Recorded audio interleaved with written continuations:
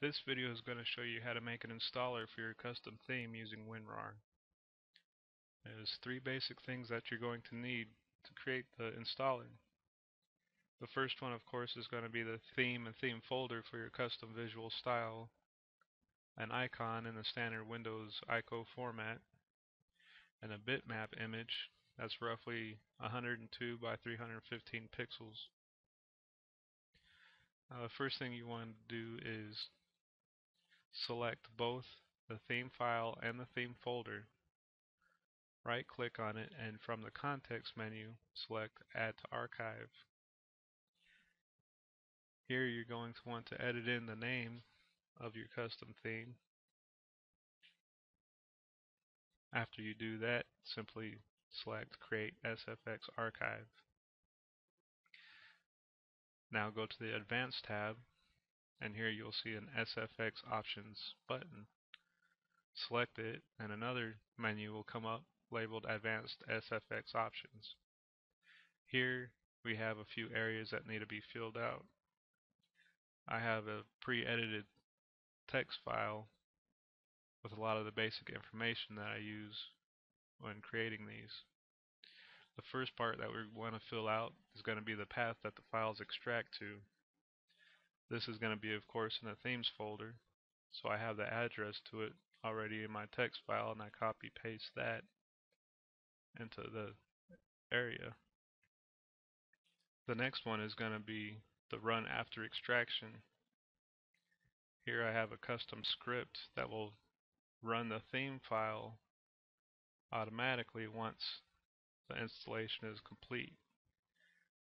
I copy paste that into the run after extraction area.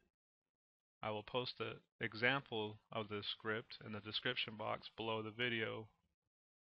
That way you'll be able to see it and use it as well. Once we have these two fields filled out, come back up to the text and icon area. Here there's a section for the title of SFX window that you're going to want to fill out.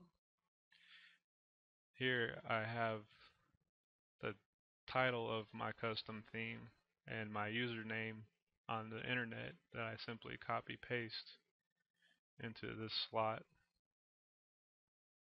and right below it, text to display, I have a small description of the theme and where to find more information about me that I copy paste here.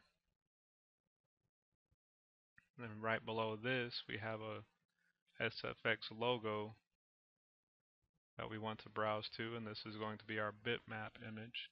Simply browse to it, select it, and then we have the SFX icon that we're going to browse to and select. Now in the license tab, I simply repeat what I put in for the title and text to the display area.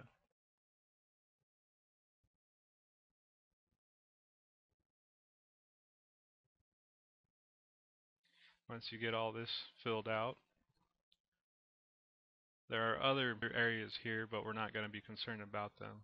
We have no reason to use them at this time. But once you have this completely edited in, select OK, and then select OK again, and now we have our new custom installer for the theme. Go ahead and test it by running it.